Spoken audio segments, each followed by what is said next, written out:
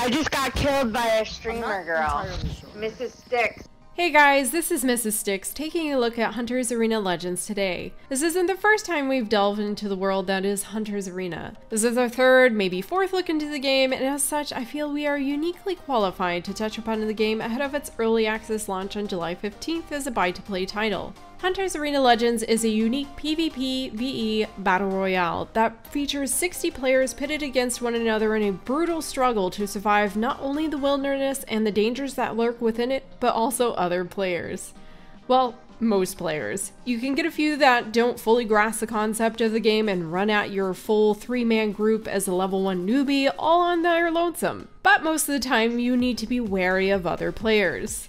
Oh, and before we go any further, this video is sponsored. We were asked if we wanted to take a look at the stress test for the game and couldn't turn down that opportunity. If you're interested in participating in the early access, go ahead and click my link in the description and pin comment below to be taken directly to the game. To start things off, there are currently 4 game modes and I was able to participate in 3 of them as one of them is not yet available in the stress test. The first one that you can participate in is the Solo Battle Royale mode.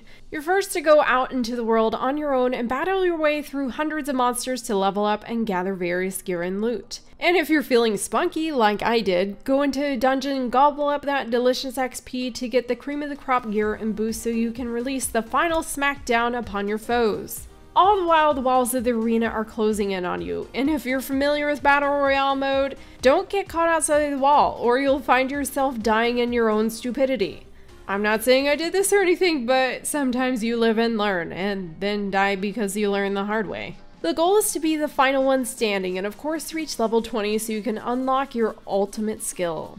But if doing this alone doesn't sound challenging enough for you, you can go into a trio battle royale where 3 of you must face off against the groups of other players. Being a fan of mostly multiplayer games, I know that the biggest challenge lies in having to not only rely on, but also work with other players. I can't tell you how many times my teammates just left me to die against other players, or how often I'd be in a group with an AFK party member, or had someone that refused to group up at all, or okay, I'll go ahead and stop myself there. You can of course use the mic system to communicate, but there only seems to be open world mic from what I can tell.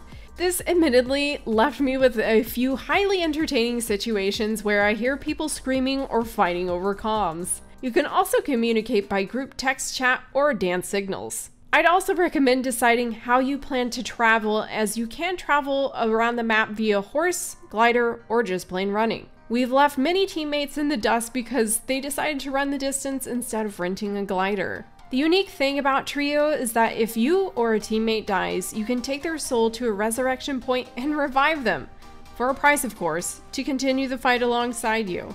But if you're more into doing things on your own, but want to choose between multiple characters, you can go into a tag match which allows you to choose between 2 different characters to face off against another player in the arena. Be careful though, because you can be Spartan kicked off the edge in this mode. The only game mode I have yet to try, as it's not available at the moment, is the free-for-all where you're pitted up against 3 other hunters to see who's top dog. Overall, when you're playing, I'd be mindful to find out which characters work best for you, as each one has different skills and ranges of attack. There are a total of 12 different characters, with a 12th one not yet available in the stress test. Yoon is their newly added Blade Master, and I'm looking forward to trying him out. I had to take a character that was new to me out for a test run, Gyeonjo. I think he's a gorilla, but the tail is kind of throwing me off. But I'll always go back to my bae, Mimi.